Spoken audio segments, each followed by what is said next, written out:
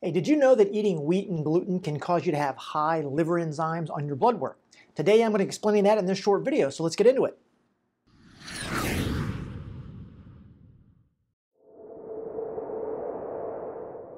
So why would you even care about liver enzymes being high? Well, when liver enzymes are high, and what we're talking about here is your AST, your ALT, when those are high, that can indicate some sort of liver inflammation or liver cell death. So when liver enzymes show up high on your blood work, if they're a certain amount of high, people think, oh my God, I might have, hepatitis, or I might have some sort of like liver toxicity.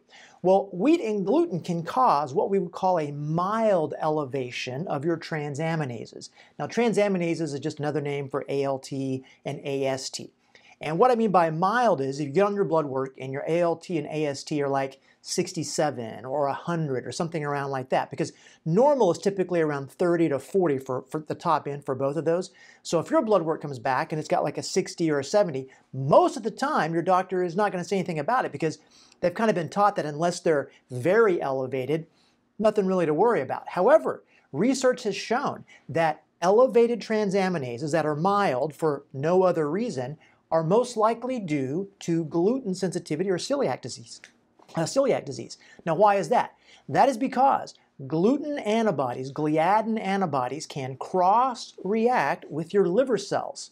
That phenomenon of cross-reaction is basically this. It means the antibodies, for one thing, like the little post-it note that your immune system makes for gluten, that can stick onto your liver cells and it can direct your immune system to go kill your liver cells. And when those liver cells are killed, they dump their contents out into your blood, and some of their contents are AST and ALT.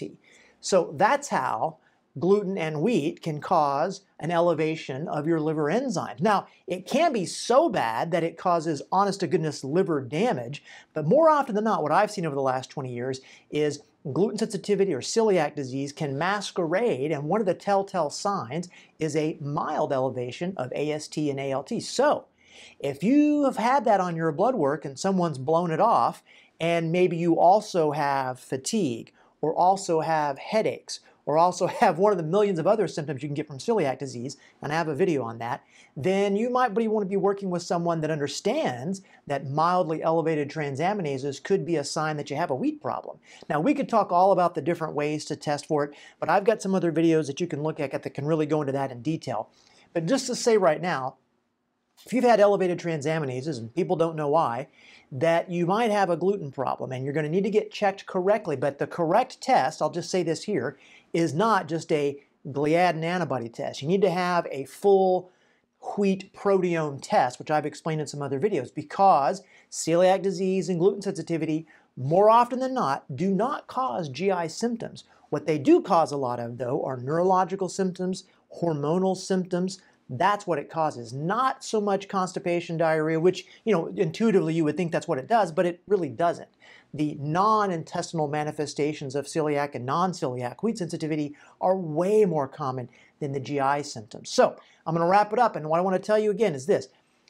Gluten and wheat can cause elevated liver enzymes because of cross-reactivity between gluten and wheat and your hepatocytes, your liver cells. So if you've had elevated transaminases around, 100, 80 to 100, something like that, and no one seems to know why, you need to find a doctor that can dig deeper and find out if gluten, whether it's celiac disease or non-celiac wheat sensitivity, is causing that, because you want to take action now. Celiac disease and non-celiac wheat sensitivity are one of those things that you can have for years until it gets so bad that you have really severe symptoms, whether they're neurological or hormonal, someone finally tests you for it. So the quicker you can find out, the quicker you're going to make the changes, and the quicker you can get better. I'll see you next time.